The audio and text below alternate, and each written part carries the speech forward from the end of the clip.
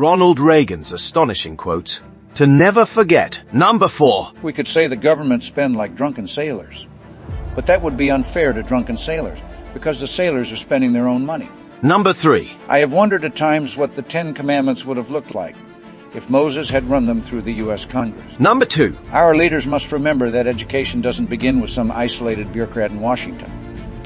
It doesn't even begin with state or local officials.